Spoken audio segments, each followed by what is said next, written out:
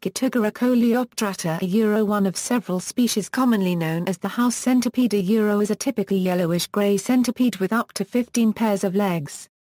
Originating in the Mediterranean region, the species has spread to other parts of the world, where it can live in human homes. It is an insectivore. It kills and eats other arthropods, such as insects and arachnids. Morphology: the body of an adult coleoptrata is 25 to 35 mm in length. Up to 15 pairs of long legs are attached to the rigid body. Together with the antennae, they give the centipede an appearance of being 75 to 100 in length. The delicate legs enable it to reach surprising speeds of up to 0.4 meters per second running across floors, up walls and along ceilings. Its body is yellowish-grey and has 3 dark dorsal stripes running down its length. The legs also have dark stripes. Unlike most other centipedes, house centipedes and their close relatives have well-developed faceted eyes. Coleoptrata has developed automimicry in that its hind legs present the appearance of antennae. When the centipede is at rest, it is not easy to tell its front from its back. Reproduction and development: house centipedes lay their eggs in spring. In a laboratory observation of 24 house centipedes, an average of 63 and a maximum of 151 eggs were laid. As with many other arthropods, the larvae look like miniature versions of the adult, albeit with fewer legs. Young centipedes have 4 pairs of legs when they are hatched. They gain a new pair with the first molting, and 2 pairs with each of their 5 subsequent moltings. Adults with 15 pairs of legs retain that number through 3 more molting stages. They live anywhere from 3 to 7 years, depending on the environment. They can start breeding in their 3rd year. To begin mating, the male and female circle around each other. They initiate contact with their antennae.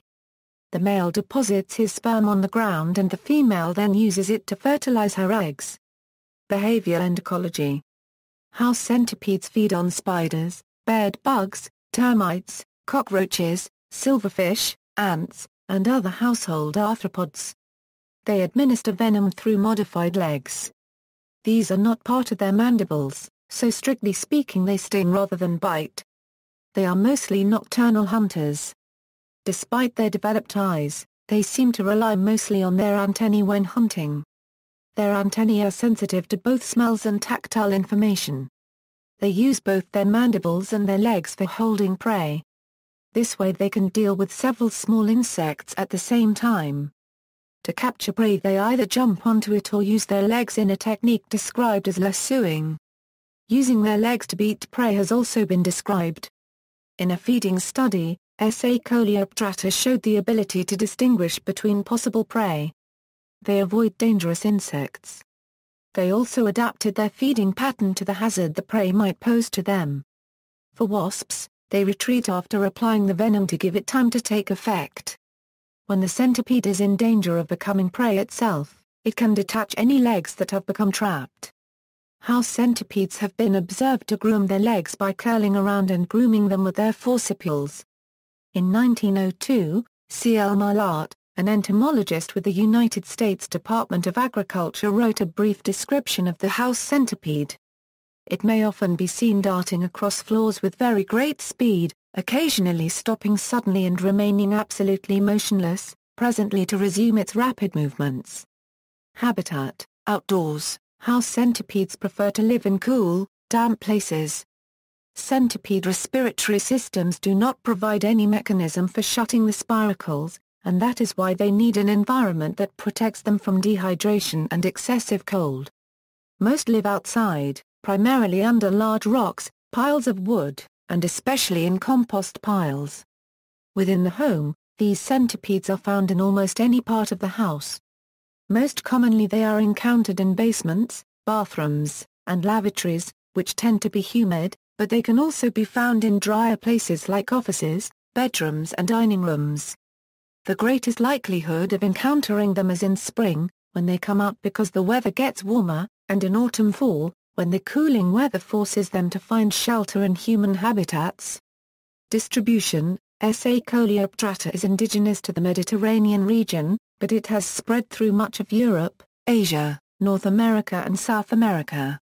It is thought to have first been introduced to the Americas in Mexico and Guatemala, and now it reaches north into Canada and south to Argentina. In the United States, it spread north from the southern states, reaching Pennsylvania in 1849, New York in 1885, and Massachusetts and Connecticut in about 1890. In 2009, its distribution extended from Virginia in the east to the coast of California in the west. In 2011 it was sighted in Chile, in the metropolitan and Los Lagos regions. In South Africa, they have been found in the Western Cape, in and around Cape Town, and also in KwaZulu-Natal, in the city of Pietermaritzburg. They are also found around the Garden Route, including but not limited to, Oudtshoorn, Mossel Bay, George and Nisna. In 2013 they have also been recorded in Lichinga and Luariti Estate, Mulanje, southern Malawi. They have been found in eastern and southern Australia, from Perth to Adelaide, South Australia, to Sydney, New South Wales and in Tasmania. Other countries they have been found in include New Zealand, Japan, as well as South Korea. Biological details: the faceted eyes of S. coleoptrata are sensitive to daylight as well as very sensitive to ultraviolet light. They were shown to be able to visually distinguish between different mutations of Drosophila melanogaster. How this ability fits with its nocturnal lifestyle and underground natural habitat is still under study.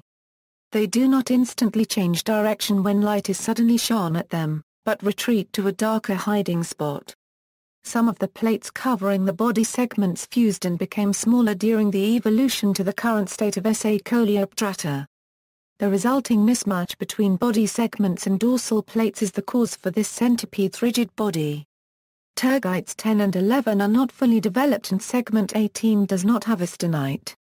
This model deviates from descriptions by Lewis, who identified only 7 tergites and 15 segments. Another feature that sets S. coleoptrata apart from other centipedes is that their hemolymph was found to contain proteins for transporting oxygen. The mitochondrial genome of S. coleoptrata has been sequenced. This opened up discussions on the taxonomy and phylogeny of this and related species.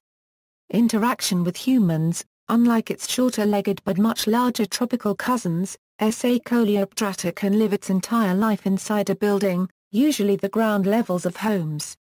They are generally considered harmless to humans. Bites are extremely uncommon, and the forcipules of most house centipedes are not strong enough to penetrate human skin. Stings are generally no worse than a bee's sting, with its venom causing redness and mild to severe swelling. Techniques for eliminating centipedes from homes include drying up the areas where they thrive, eliminating large indoor insect populations, sealing cracks in the walls, and seeking the assistance of an exterminator. References. Bibliography. External links. House Centipede Fact Sheet, a Wix. Scutigera coleoptrata. Animal Diversity Web. University of Michigan A.